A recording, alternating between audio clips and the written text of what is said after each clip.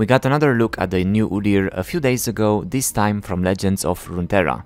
This will probably end up different than the League version, but we can get a few more hints of how he will look like and even about his abilities. This happened with Caitlyn too. She was added in lore before her ASU and she was quite similar, but UDYR's final look in League will still probably be a bit different, considering he has long hair in the devblog models and is a bit more naked. We can also hear his new voice lines. Gather, spirits, gather. Spirits of the land, hear my call!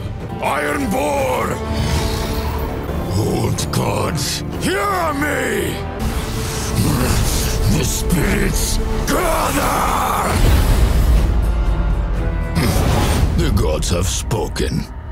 What's cool though is that you can see his forms and abilities, since the ability champions have in lore is usually related to what they do in League, so when summoned he creates a stance swap, a spell that lets him swap his stance. No shit. And what's cool is that we can see the 4 stances here and what they do.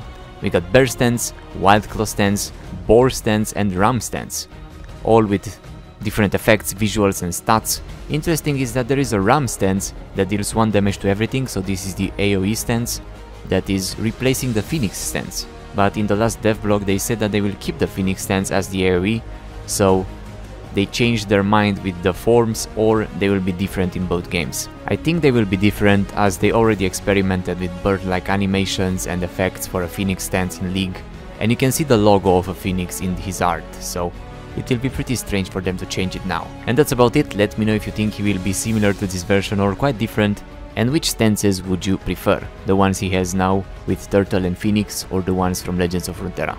Thanks for watching and I will see you soon. Bye bye.